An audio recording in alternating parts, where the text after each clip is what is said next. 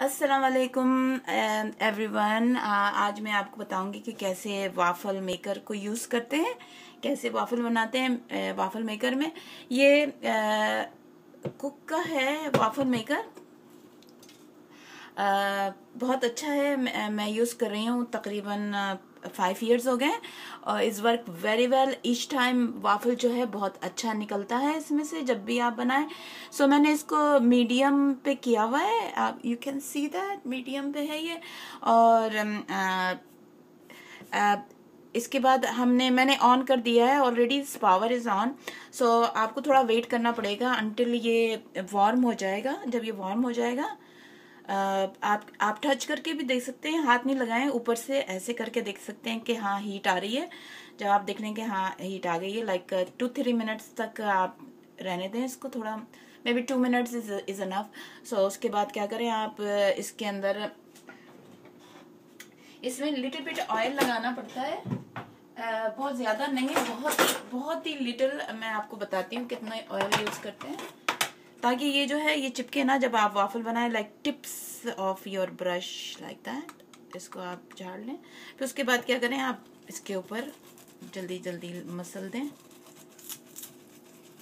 कुछ लोग बगैर ही ऑयल लगा के यूज़ कर लेते हैं क्योंकि ये नॉन स्टिक है, लेकिन मैं ये चाहती हूँ कि थोड़ा सा ऑयल हो इस पर, वेरी वेरी मतलब इतना ज़्यादा ना हो, बहुत ही लाइट इसके ऊपर लेयर जमनी चाहिए, बहुत ही लाइट, बहुत ज़्यादा ना होना चाहिए उसके अंदर। सो ये इजी हम मतलब निकल जाता है, आउट हो जाता है इसके अंदर से, मशीन के अंदर से। I think it's good now.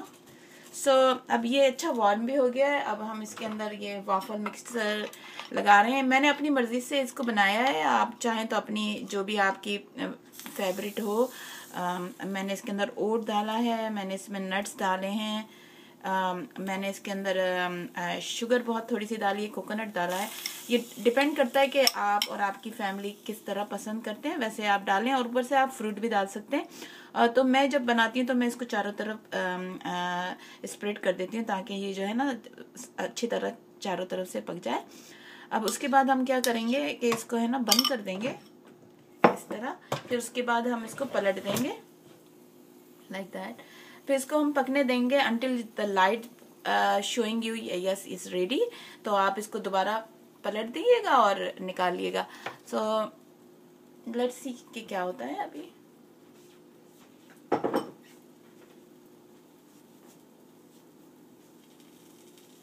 इसमें थोड़ा टाइम लगेगा, मैं प्रॉब्ली में भी 2-3 minutes.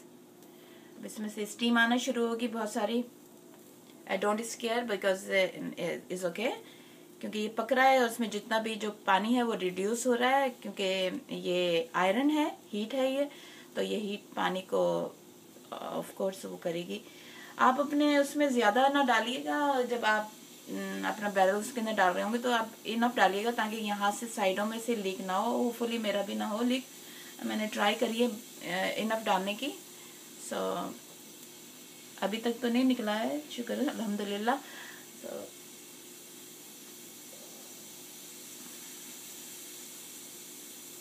each time is come out very very good and everybody like it. Depend है आपके ऊपर कि आपको फ्रूट्स के ऊपर टॉप पे डालना है, चॉकलेट डालनी है, डिपेंड आपकी फैमिली को क्या पसंद है। सो ये ऑलवेज जब आप अपना डाल दें वाफल मिक्सचर, तो उसके टॉप के ऊपर आप अपना फ्रूट और एनी काइंड ऑफ चॉकलेट और anything you want on the top, you can do that. It's very easy to use this machine and this is very good. I have this machine since 5 years, so I have no complaint.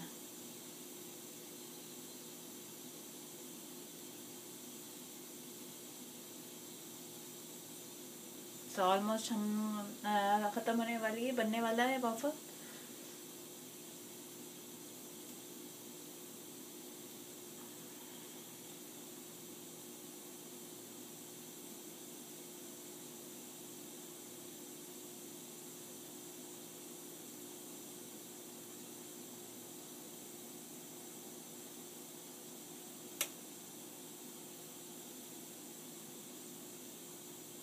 Steam निकल रही है इसके अंदर से काफ़ी।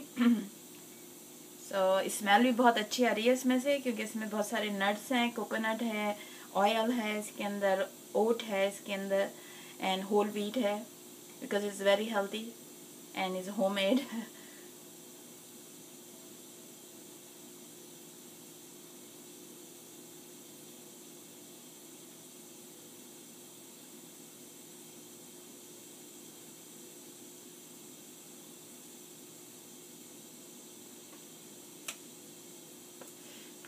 Lights on हो चुकी है। अब मैं क्या कर रही हूँ, इसको पलट दूंगी और इसको खोल के आपको दिखाती हूँ कि कैसे बने हैं। बिस्मिल्लाहिर्रहमानिर्रहीम, बिस्मिल्लाहिर्रहमानिर्रहीम। देखा आपने कितने प्यारे खूबसूरत बने हैं, ये गोल्डन ब्राउन है और is easy to take out. देखें इसको आप क्या करें, इज़ नॉट हार्ड, इंशाल्लाह ये निकल जाएगा। ये देखें कितने इजीली निकल गया। It's so beautiful, each side is so cute beautiful. इसको आप तोड़ भी सकते हैं ऐसे करके, ईच पार्ट। ये देखें कितने प्यारे अच्छे बने हैं ये। अब आप इसके ऊपर जो चाहें इस पे लगा सकते हैं। आप इसके ऊपर जेली लगा सकते हैं, आप इस पर चीज़ क्रीम लगा सकते हैं, आप इसके ऊपर फ्रूट काट के डाल सकते हैं। So that's all. I hope मेरा आपको पसंद आया होगा। मेरा waffle maker is very good and may be ये आपके लिए हेल्पफुल हो, इंफॉर्मेशन जो मैंने दी है कि कैसे यूज़ करते हैं। Okay, thank you so much watching. अल्लाह हाफिज़।